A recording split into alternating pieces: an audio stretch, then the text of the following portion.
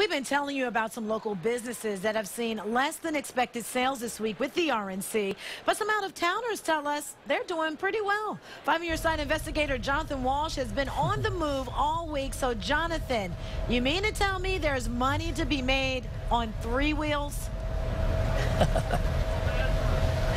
Absolutely. You know, we've talked about getting around downtown with things like Uber or even Segways, 2 wheels, right?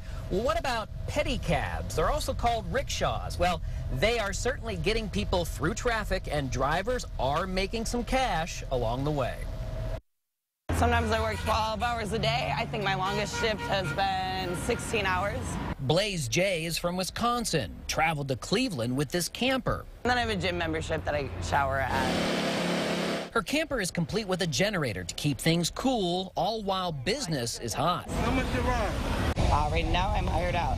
This is Blaze's first political convention, and so far, she's keeping the wheels of her economy going. It's been consistent. Not everybody wants to ride, but they're still plentiful. She's worked many big gigs across the country, including Mardi Gras, and she plans to peddle her wares at next year's Super Bowl in Houston, Texas. When it's bumper-to-bumper traffic, we are the fastest way around. Yeah. Blaze has been picking up passengers this week and taking them to parties, events, restaurants throughout the downtown area. Blaze is joining several other pedicab drivers who are using their leg power late in the day, all surrounded by security. You drive around at night and there's a cop on every corner still. You'll run into 20 cops just going around a block. By the end of the convention, she told me riders will foot her bills, and we definitely have a lot of stories to tell.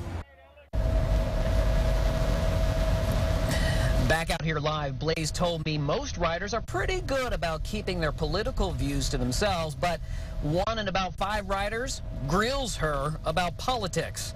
I guess that's the price of business here at the RNC. Reporting live here in downtown, I'm investigator Jonathan Walsh, News Channel 5.